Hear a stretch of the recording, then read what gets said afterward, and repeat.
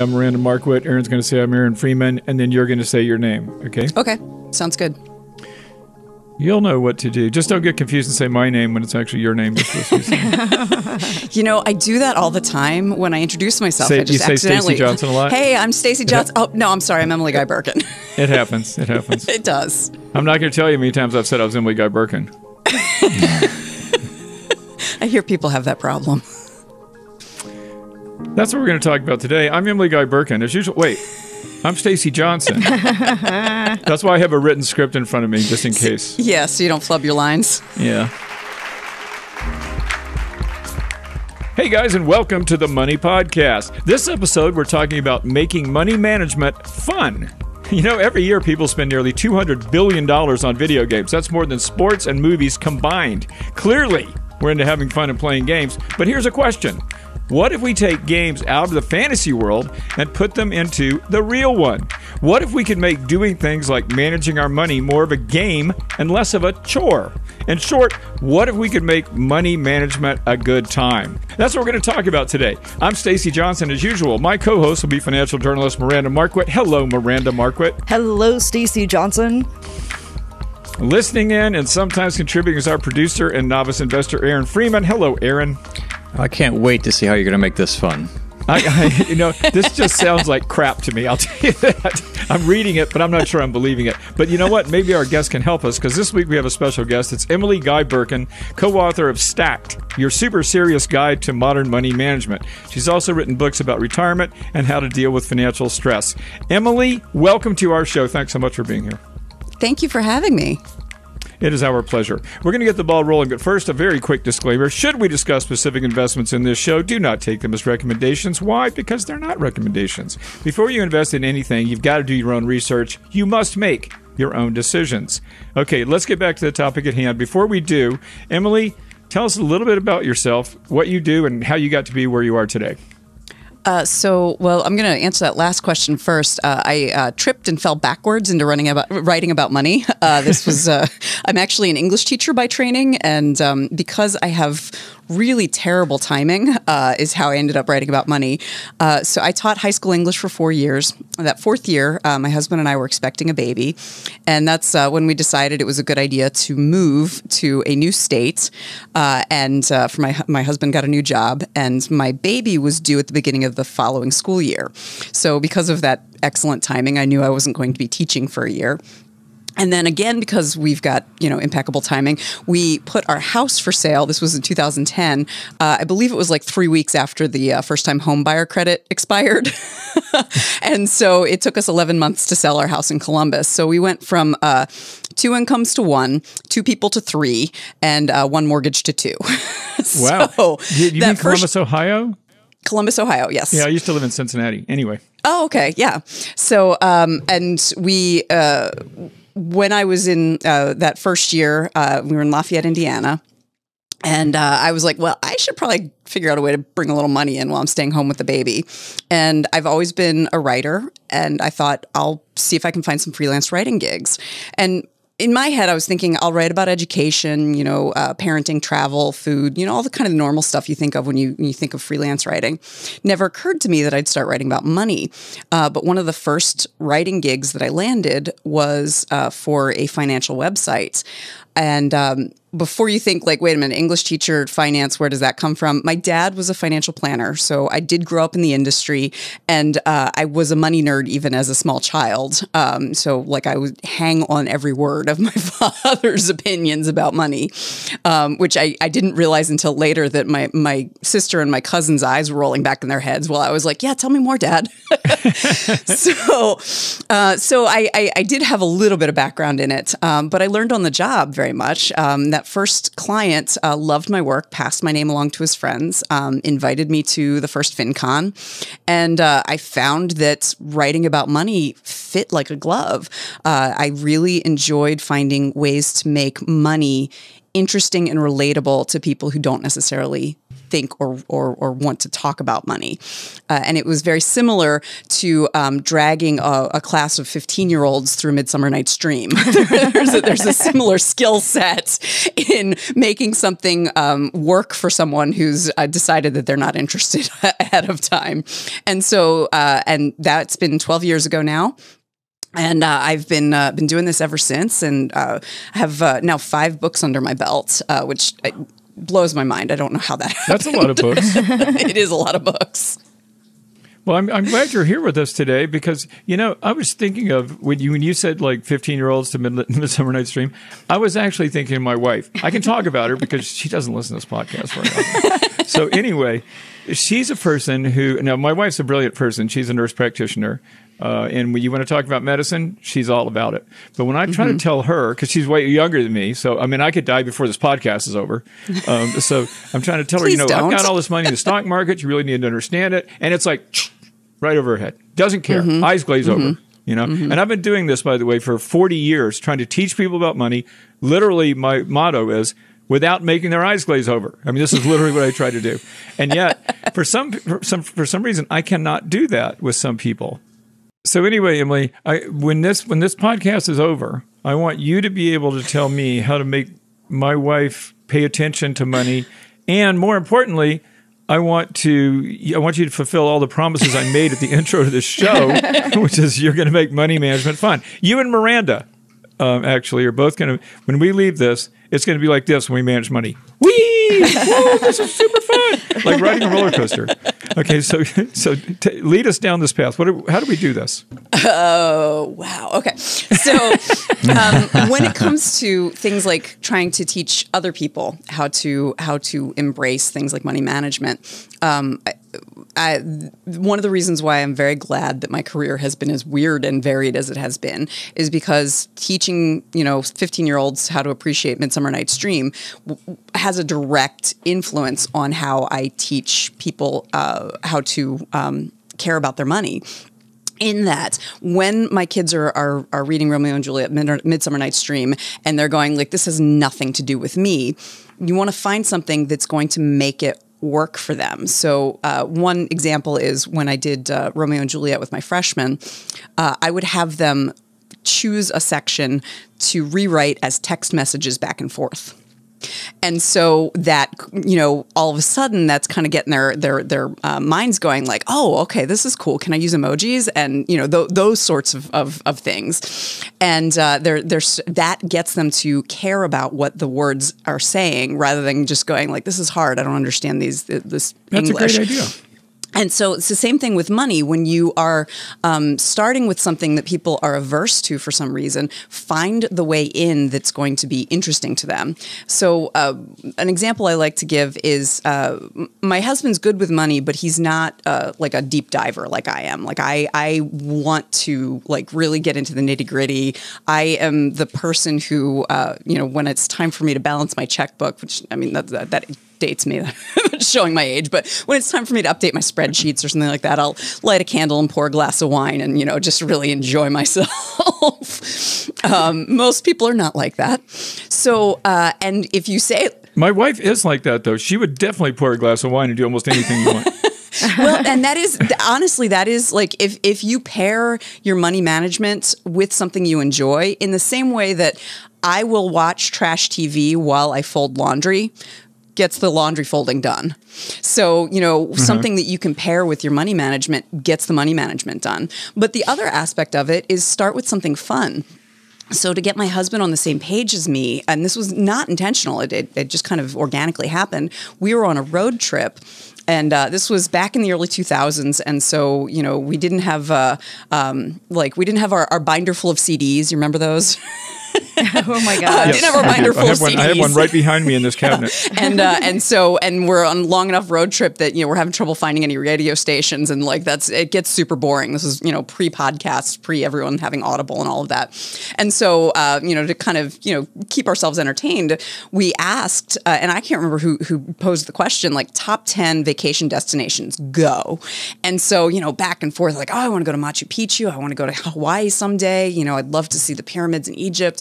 And my husband's number one vacation destination is to go to the 24-hour automotive race in Le Mans, France. He is an automotive engineer and quite the monkey wrench geek. And so cool. I'm not super interested in a 24-hour automotive race. Like you get me for about 2 hours. I think I got it, but I'm like, I am very interested in France. So, and cheese and wine and all of that good stuff. So, it was a week later. I said to him, after that trip, I was like, I've been thinking about what you were saying about Le Mans. Like, let's start saving for it. Like, let's just put $100 a month aside. And, and he's like, well, what's that going to do? I'm like, well, we'll start saving for it. So we set up an automatic savings of $100 a month to go into a high yield-ish savings account. And slowly over time, we started to get kind of a significant amount of money in there, which got my husband thinking like, oh, what are some other ways we could use this strategy? And so because we started with this vacation that he really wants to do, we were able to get on the same page to start thinking about stuff that's a little less fun. Like, oh, we're going to need to replace the roof sometime in the next 5 years. Let's start saving for that.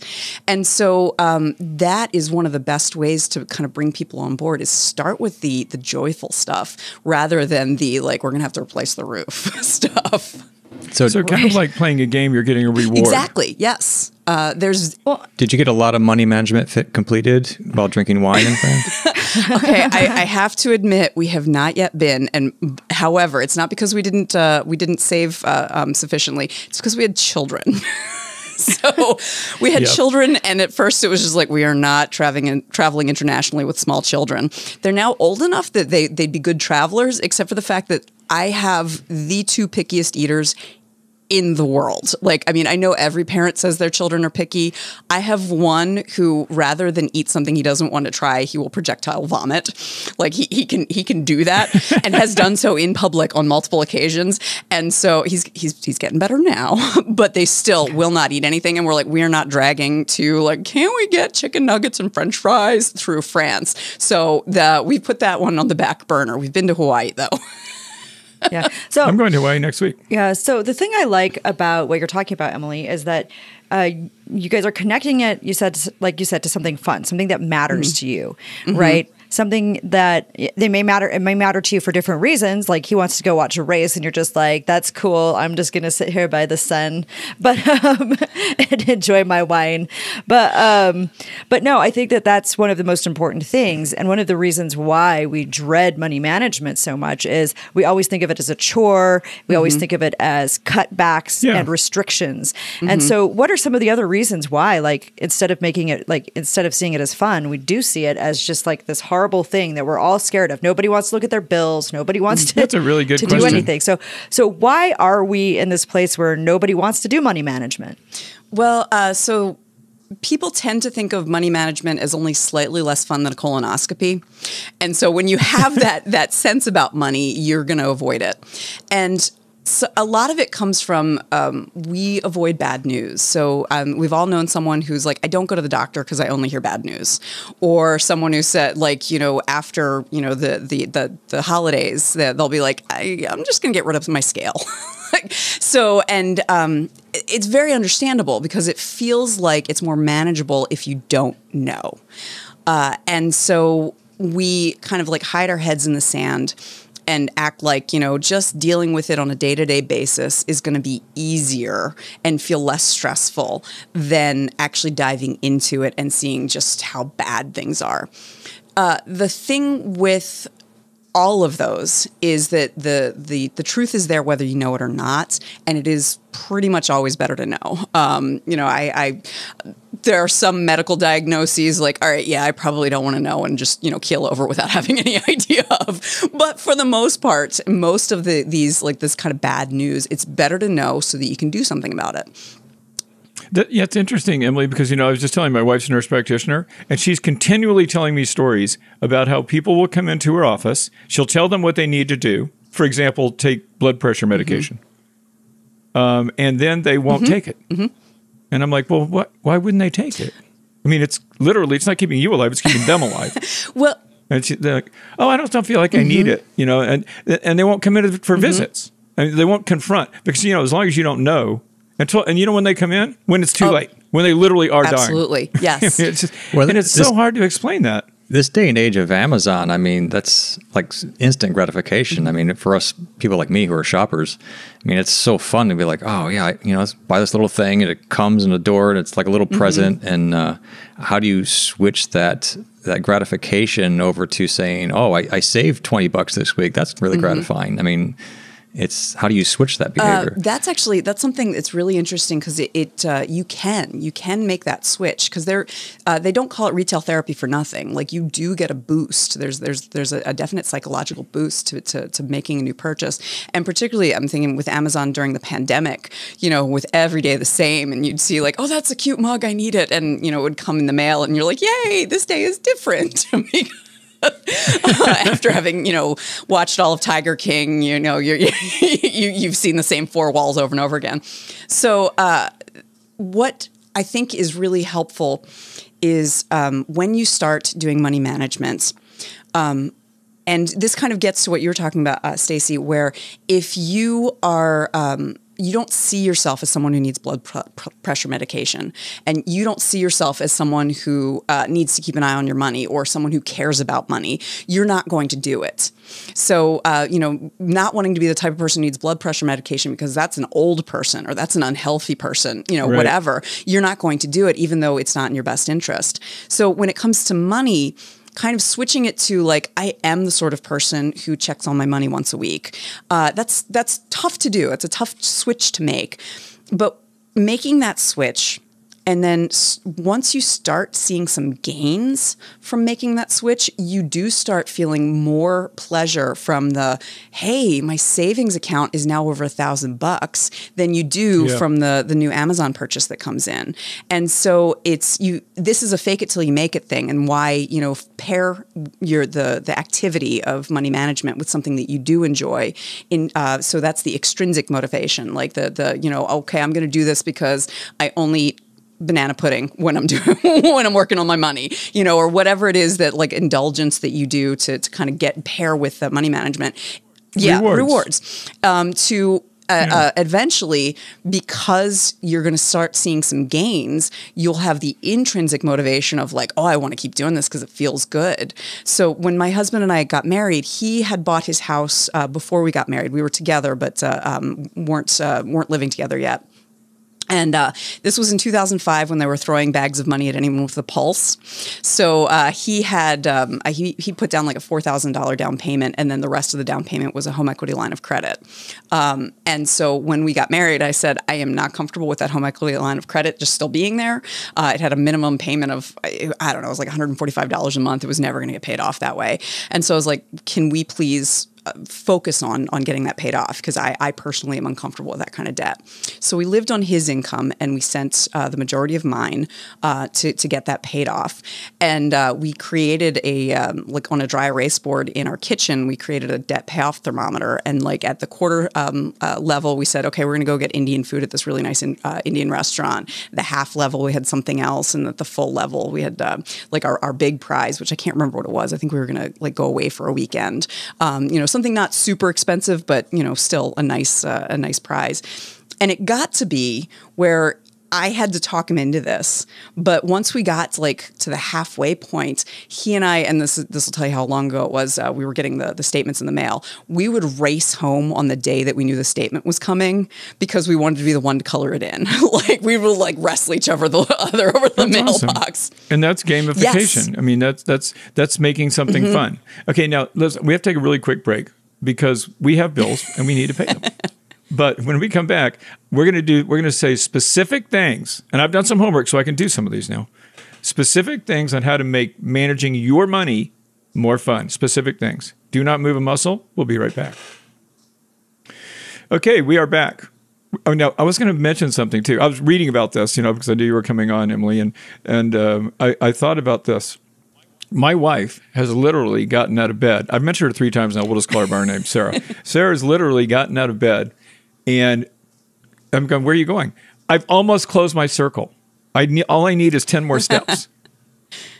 because she wears an Apple Watch, and so she's doing, I don't know what it is, 10,000 steps a day, and she's a huge dancer. We like to go to techno concerts anyway. She dances a lot, and she'll do 35,000 steps in a day. But she is keeping track of them. You know what else is like that? Facebook. You go to a restaurant, you go, you won't believe this. 115 people have liked that we're at this restaurant. I mean, this is like gaming, right? It's like winning a contest. And I'm like, well, these people don't care whether we live or die. You don't even remember who they are. But still, it's 115. And so how do we introduce these sorts of concepts, the things that make us go for rewards, into managing our money? So you see gamification all over the place. So like you're talking about with the steps. One that I recently experienced was with Noom, which is a diet Miranda app. uses it, right? Weren't you using Noom? Uh-oh. Oh, we lost you. We're not hearing you, Miranda.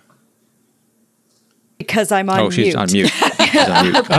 Because when I go to take a drink, I don't want to have you all listening to my ice clinking around. No, so I was using Noom, but I actually was gaining weight, and part of it is because for me, apparently, it was still I've actually lost 5 pounds since I stopped using Noom. And I think part of it's because this is not one of our sponsors, then, is it? No, but I think part of the reason I was struggling with it was because, for me, it was very stressful to have to count all the things and count these, and it's a calorie restriction. You're supposed to stay within certain calories, and and anyway, it was stressing me out, and I find that when I start. Which is funny because when you're talking about money, one of the big things you're supposed to do is pay attention to where you're spending, pay attention to that stuff. And so one of the things I found was that it was stressing me out. And so then anyway, it wasn't working. I quit with Noom. So, does that use, Emily, you were about to mention it. I cut you off. What were you going to say about Noom? With Noom, what they do for a lot of it is there's a lot of behavioral and psychological stuff, which I know quite a bit about because of what I write about. And so the first time I tried Noom, I did the I'm too smart for this. And it didn't work. And then I decided to try it again. And this time I was like, I'm going to let go of any assumptions and just go with the process. And the gamification actually worked really well because the way that Noom is set up is you can earn 1 full coin each day, and there are 3 pieces to it. One you get from reading the articles, one you get from weighing yourself, and one you get from tracking what you eat. I hate tracking what I eat. I hate it so much. But because the other 2 were easy, I'm like, I want that coin. I want that coin. What happens with a coin? Nothing. What do you do with a coin? Absolutely nothing. Absolutely nothing. It's like closing your circle. It means nothing. It's just something. Means nothing. But the fact that I didn't quite have it would bother me. And so that's something that thinking about what motivates you. So that's really interesting. Yeah. And I don't know, I couldn't tell you why that motivates me, but I'm also the sort of person who, in elementary school, the gold star every day of the calendar really worked for me. And so figuring out what kind of ridiculous little thing is going to motivate you and go for it. But it's also the flip side of that is figure out if there are apps or things like that are using gamification. What are they motivating you to do? So there's a certain investing app. I don't know if I should mention it. That's you can mention it. Robinhood, I feel like is kind of irresponsible in how it gamifies things. Yeah. And it's encouraging people to gamble. Exactly. It certainly has been accused of that, not just here. I've heard it over and over. And so that's the sort of thing where it's encouraging behavior, and think about what behavior is encouraging, and is it for your benefit or not, or is it for their benefit? So thinking through what will encourage you when you're trying to put things in place for yourself, and also thinking through when you encounter gamification elsewhere, is this encouraging something that's actually going to improve your life, or is this encouraging something that's just going to empty your wallet? Now, I've got a few apps, none of which I've used, and I'm sorry, I don't even know how much they cost, but I'll throw these out here. And for those of you who are listening and might want to use an app, these are specifically designed to help you do things like save more money and stuff. They're personal finance gamification apps. One is called Blast. Have you heard of that? No, I don't think I know that one. Either of the three of you. One is called Fortune City. One is called Bright Money, and one is called Long Game. I've heard of And Bright again, Money. I have not. You've heard of it? Yeah. So these are ways that people out there who are interested in gamifying, or interested in trying to make their personal finances more fun, might try. Again, I don't know how much they cost. Noom was expensive, Yes. as I recall from what Miranda said. I doubt these things are going to be very expensive, and they may even be free. I don't know. But that's 4 things, and we'll put those in our show notes too. But for those of you out there who don't want to do an app, who aren't gamers, but do want your money management to be more fun, I've got a few tips. But Emily, I want you to stop me and add in whenever you've got to. Well, but just a sec, I before- wrote start. What? Go ahead. I was going to say, before you go, one of the things that I find is, so gamification, like Emily was saying, you have to figure out what motivates you. Gamification doesn't necessarily motivate me. I get bored of the game. Then I get stressed and bored of the game and move on with my life.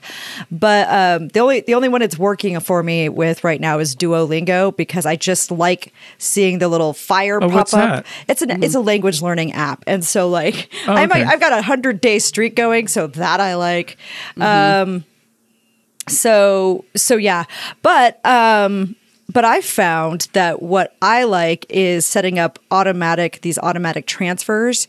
And then I like the surprise of checking it and seeing how much money. And so Acorns for me has actually been one of my favorite apps to use to make me feel good about like money, because I use it for like my spontaneous planning. So like my roundup. So every time I have a credit card and I have a debit card connected to Acorns. And so every time I use these things, like just like my pocket change goes in, and I have it set on like a 3 times roundup. So then it rounds it up and then triples it. And so about once a month, I go in to look and see, where are we at? What can I do? And so it's like, do I get an extra spa day? Do I get a weekend, like a little fun weekend in an Airbnb? And for me, like that kind of helps me, like I love that kind of surprise and like, let's see how we've done. And I think that works too. And you just said you didn't like gamification, and you're doing that to yourself. Yeah, So I guess it's like kind of a it. different kind. Yeah. And I like the automatic transfers, because it's like, I'll look in my travel fund, I'll look in my retirement fund. And like, I think part of the fun is just like seeing how are things growing and how is that helping me reach my goals and enjoy my life more. That feels like kind of the That's awesome. And that was on my list too, by the way. The intentional way Automation. of like kind of recreating that, finding a 20 in a jacket you haven't worn in 6 months. You know, like Right. you've made an intentional way of surprising yourself with money. Right. Now, we haven't heard from Aaron. Aaron, how do you make managing your money more fun? And I know what you're going to say. Sonia, your wife, manages all the money, and you don't have any fun. Yes, that's basically it. No, I find saving money the worst kind of fun ever. It's so boring. I've watched my bank account grow, and it's boring watching it grow. But I mean, it's what you have to do. It's better than being poor. It is better than being poor. Yeah, you know, how I've helped my wife understand money more is using negative reinforcement. So I've said, like, you don't have to pay attention to what's going on in the stock market or know what our savings are doing. But when I die, if you don't, I'm going to leave everything to the Humane Society. And that seems to work. No, actually, that doesn't work because she knows I'm lying. She knows I wouldn't do that. But anyway, okay, so I had automation, which you just suggested, Miranda. I also have start with quick wins. So, you know, if you've got, you know, the old debt payoff thing, you know, do you pay off the debt with the highest interest rate first or the lowest balance first? And, you know, even though the highest interest rate certainly makes the most math sense, focusing on the smallest debt first gives you an immediate win and, you know, keeps you in the game. So depending on what kind of a person you are, that could be a good idea. But starting with any quick win, having $50 in your savings account, $5, I mean, you know, anything. And then when you get $50, you get a smoothie. You know, when you get $100, you know, you get to download porn or whatever it is that floats your boat. I mean, you got to do what works for you. Yes. And I didn't mean to blurt that out because I do not download porn. You keep it on the cloud like everyone else. Like everybody else does. You don't want it cluttering up your Don't computer. You do not want it on your computer for like in case you do die, and you know. Don't worry, we'll edit that out. No. Aaron's going, no, we won't. Okay, so anyway, but you know, whatever it is you'd like to do, give yourself reward. You know, when I used to lift weights way back in the day, well, even, okay, let me make it more current. I ride a bicycle almost every day. And so I say, if I ride 100 miles this week, I get to buy a new phone holder or some accessory for my bicycle. And I did that, I was going to say, when I used to lift weights back in the day, which if you could see me, you would know was way back in the day. I would say, like, I'm not, until I've gone to the gym 3 times a week for a month, I'm not buying new workout clothes. You know, like that. So I'm giving myself rewards like that. So that's always worked really well for me. Okay, so anyway, doing what works for you is another thing on my list, which we obviously just talked about. And obviously you can't know if you're ahead or behind without tracking your money. So you could give yourself reward just for paying attention, you know, by using Mint or something of that sort and knowing what's going on. Yeah, and I like to do... Oh, sorry. I was going to say, like, making... No, go ahead. Yeah, so, like, making a budget and, like, tracking it, like, right now. So it sort of depends on where you're at, right? Like, I have an overall spending plan. I'm like, this much goes into retirement. This much has to go to, like, rent. This much goes to insurance. Like, all of that stuff. And it's all automated, like we kind of talked about earlier. But I do every now and again, probably about every 3 months, I go back through and I use one of those... apps and that like categorizes stuff for you. And so it's kind of fun. It's a fun thing for me to sit down, make sure, like, okay, is the spending I've been doing, has it been aligning with my values recently? Is it helping me move forward with my goals? And if it's not, then I can be like, okay, let's make some changes. But being able to, like, visualize it and see it there and then compare it to, like, my life map and my vision board is also very helpful to me, because then it helps me, like, bring it back and keep everything on track. Because for me, counting, like, dollars and pennies and making sure I'm in the right budget category just is very stressful. Do you really have a vision board? Because I'd like to see that. Would you put it on camera? It's not really a vision board so much as it is a kind of a life map that just has, like, the things I like to do and want to be able to do with my money. Is it mental or is it physical? It's physical. But it's also... Because that sounds like something I could tease you unmercifully about. I would like to see it. Yes, yeah, okay. Well, I'll show you my life map at some point. Let me see if I can find the current copy. Unfortunately, we're almost out of time. But I really do... I want to bring one more thing. We should dedicate a whole podcast to her life map, though. Exactly. We could do that. Go ahead. Emily, you wrote a cool little blog on teaching your kids about buying stocks, and it was a game. You basically, said, hey, list your favorite, things that you love, your toys or whatever, video games, whatever, name all these things. And then we'll find out what companies sell these things and we'll buy the stock. So what can you say to people? Obviously we're adults and we're all bent and we're all sideways now that we're old. But you can start there young, teaching your kids these games, and that has a lot of benefits. So what can you say around that? So, like how you tell your kids that stuff? Teaching my kids about investing, that started because my older son, it takes after me in a lot of ways. He's kind of a natural saver, and like I have my kids track their income and spending in a ledger. But when we started talking to him about, like, hey, because you've got quite a bit in your checking account, like, let's start talking about investing, and he just shut down. He's like, I don't know, I don't understand anything about this. And so I was like, all right, let's bring it back to something you do understand. What are your favorite things? And so adults can do the same thing, because when you start talking about the stock market, most people who are not in the financial space will be like, that's like Greek to me. I don't understand a thing about it. But the thing is, you do. So I'll give the example of my husband. He is an automotive engineer, and he also he consumes like blogs about cars, and he reads magazine articles and all kinds of stuff. So he knows things about cars that the average person doesn't, because he's interested in them.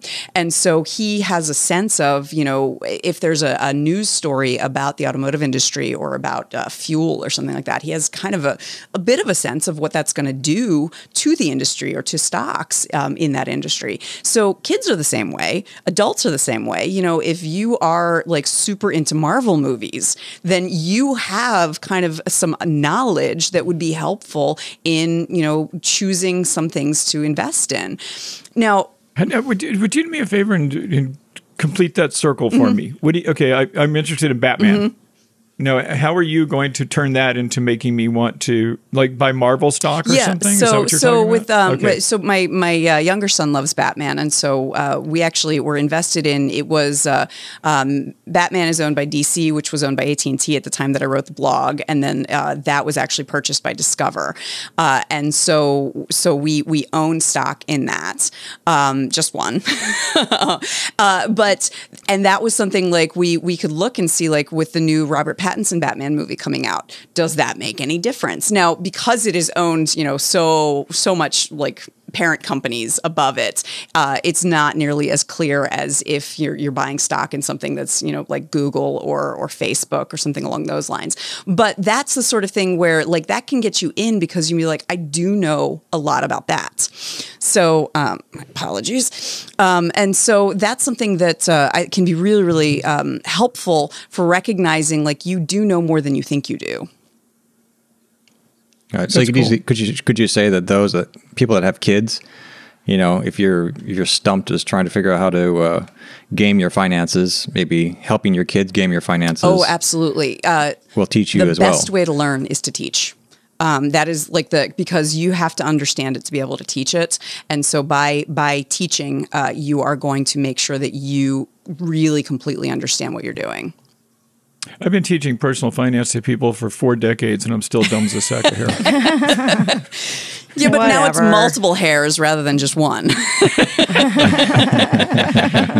We're almost done. Do you guys have anything you want? I just want to make one more quick point. I know this has been made over and over, but I'll make it one more time. If you're listening out there and you have a hesitancy to take care of your own personal financial stuff, like for example, let's say shopping for insurance, just do this tonight during commercial breaks. You can go online and you can compare your current insurance policy to 4 other ones. Car insurance, home insurance, whatever. You haven't missed a thing. If you're watching sports, well, I feel bad for you. But if you are, I'm not a sports fan. But if you are, there are hours of commercials in a football game or in any game. So you just do that. Just while the commercials are on, just compare an insurance policy or 2. That's the kind of stuff we're talking about. And when you're done with that, then you can switch over to Cinemax After Dark. As a reward, or whatever, or have a piece of pie, whatever your reward is that works for you. Just do something simple and do it soon, and then keep doing it. That's my final thought. Emily, what do you got? I love that. Small actions done consistently are going to do a lot better than saying I'm changing everything about everything right now. So yeah, small actions done consistently and finding a way to enjoy them. In the same way that, if you find a way to enjoy doing your laundry, you're going to do better at, keeping up with your laundry. So think of money management as a chore like that. It's never going to be done. Now we're really going to extremes, Emily. You're going to make laundry fun? Well, that's why I watch trash TV while I fold. It's getting crazy up in this business. Hey, by the way, colonoscopies are not that bad. You ever had propofol? That's awesome stuff. The beginning and the end are not so fun, but in the middle, not so bad. I'm down. Not so bad. Miranda, you got anything else you want to add before I get kicked off the air? Not really. Just once again, as always, just kind of think about what works for you and then think about how you can connect what you're doing with your money to your values in your life, because a lot of the time that disconnect makes it harder to want to get involved. So if you can connect your money to being that means to an end that helps you do what you want to do, then it suddenly becomes more, I think it suddenly becomes more fun. Well spoken. And now, Aaron, is there anything more erudite you can add than that? No, everything on here is absolutely no fun whatsoever. Okay, we're going to go buy stuff right now. I'm going to shop on Amazon right now. Oh wait, I have to find my script. Hold on, guys. We are out of time, but you know what? We're never out of topic. Never. So you got to dig a little deeper. You're going to find links to lots more info in our show notes. And remember, If your goal is to make more, to spend less, or to retire rich, your online home is moneytalksnews.com. And don't forget to check out Miranda's online home as well. That is Miranda Marquit, MARQUIT.com.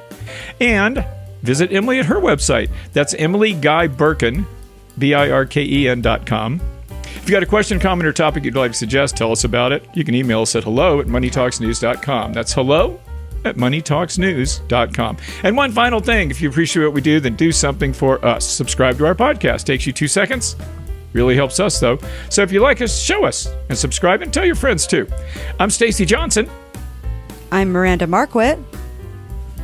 And everybody gets a badge and a token for this podcast. Emily knows what I'm talking about. And I'm Emily Guy Birken. See, you fucked her up because you didn't say your name. Let's do that one more time. Isn't it in stacked? Yes, Isn't it in the book yeah. stacked? Yeah, you did Yes. get that, but I was waiting for you to say your name. I don't know. Yeah, Aaron. Tripping up our guest. Okay, let's do it one more time. We'll keep doing this all day if we have to. 3, 2, and 1. Oh, I think it's fine. We just leave it. Oh, is it? Is it okay? Yeah, just leave it. Yeah, it's all good. We're done.